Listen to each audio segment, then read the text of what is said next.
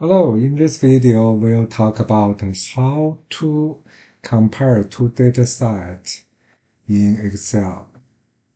So now I have a year 2021 and year 2022.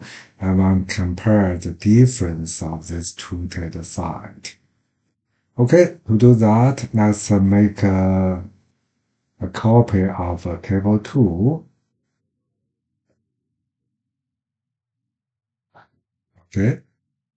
Then we copy the data 1 to data 2 and right click, paste special, and we click to select paste special option here. Then we can select subtract operations. Okay. Now you can see the difference. So the difference from the two data is